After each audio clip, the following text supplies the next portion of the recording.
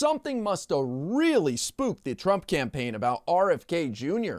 Trump put out a blistering 4-minute video attacking RFK Jr. about a variety of issues and called him a total fraud. Trump even said he'd prefer President Biden over RFK Jr. These attacks are surprising because up until now, Trump has shrugged off RFK Jr.'s independent campaign. And conservative commentators love to say that RFK Jr. is going to take away votes from Biden. But it looks like Trump is really the one in trouble, not Biden. Check out how terrified Trump is of RFK Jr. RFK Jr.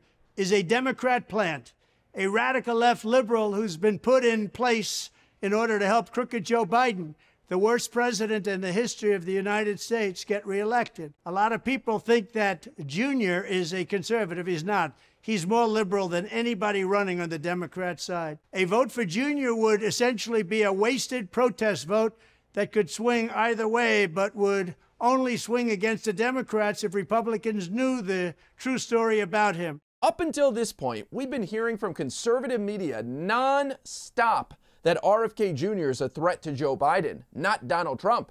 And polls do show that 6 months from the election, some people think positively of RFK Jr., mostly because they know nothing about him but are fond of the last name. But anyone who has been watching the presidential race knows that RFK Jr. was promoted heavily by Fox News, Newsmax, etc., when he was still running as a Democrat trying to primary Joe Biden. Fox viewers were left with the impression that RFK Jr. was a good Democrat, kind of like Tulsi Gabbard. But when RFK Jr. failed to primary Joe Biden, he decided to run as an independent. And since only right-wing news orgs promoted him previously, and every time he went on a left-wing channel like CNN, he had a combative interview, it was always going to be the case that conservatives liked him. Now, Fox News and Newsmax have to deal with the monster they created. And obviously Trump is seeing some polling that is freaking him out. Jr. is totally anti-gun, an extreme environmentalist who makes the green news scammers look very conservative by comparison. A big-time taxer, he wants to tax you. An open border advocate, he wants those borders to be wide open for more people to come in from prisons and mental institutions. And he's anti-military and he's anti-vet. He's an extreme liberal. He's radical left, and radicalized also are his family. They'll never allow him to be a Republican. They've said that we will not let him be a Republican. Boy, RFK Jr. is anti a lot of things, according to Trump. Looks like RFK Jr. is now getting the radical Democrat treatment where you're against everything, and also includes Trump peddling the falsehood that migrants at our southern border are coming from prisons and mental institutions. And his chief funder is the VP candidate that nobody ever heard of except her ex-husband, who's been stripped of a big chunk of his cash. And he knows exactly what she's all about. She's even more liberal than RFK Jr. She puts herself down as a businesswoman or maybe a doctor, and actually she probably is, because she did a hell of a big number on the husband. That's her business. I guess you could say that she's right, however, because what she's done is given a lot of money to the Democrat causes and the ultra-liberal causes. She's going to be a big hindrance because when people saw that she was selected, they realized that Jr. was indeed a radical left.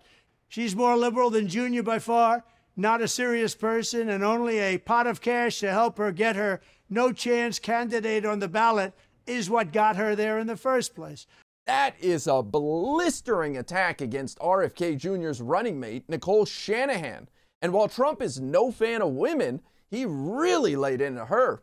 He's right about one thing, though. She appears to have been selected as RFK Jr.'s running mate because of her money. RFK Jr. is desperate to get on the ballot in all 50 states, and that's going to cost a lot of money. His fundraising wasn't bringing in much, but Nicole Shanahan had already helped pay for a Super Bowl ad for him that cost millions of dollars. No one had ever heard of her before he selected her. She was only known for being the ex-wife of one of Google's founders and having a fling with Elon Musk. But her views are just as terrible as RFK Jr.'s, so they're a perfect match. I lived with RFK Jr. in New York and watched him convince Governor Cuomo to make environmental moves that were outright nasty and really bad for the state.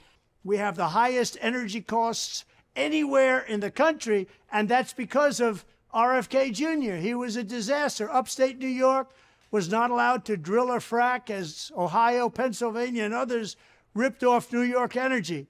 Because of this, prices have skyrocketed all over that part of the country, and frankly, it's affected New England, it's affected everybody. But all of this was the policy of RFK Jr. He doesn't want any drilling whatsoever. He doesn't want anything. He wants everything to come to a halt, and you'd find that out. Trump attacks RFK Jr. so harshly on drilling because that is one of Trump's ridiculous solutions to all of America's problems. Trump claims that if he becomes president, he'll increase oil production, and that will lower prices and pay off our national debt. The only problem with this idea is that we are setting records for oil production right now under Joe Biden, easily more than Trump's administration. There isn't much more we could be doing with drilling because oil companies aren't going to invest when they know green energy is the future. Their energy costs are the highest in the United States, in New York State and New England, because of this guy, with the exception of California and Gavin Newsom, who's the worst governor in the state's history and one of the worst governors in the history of our country.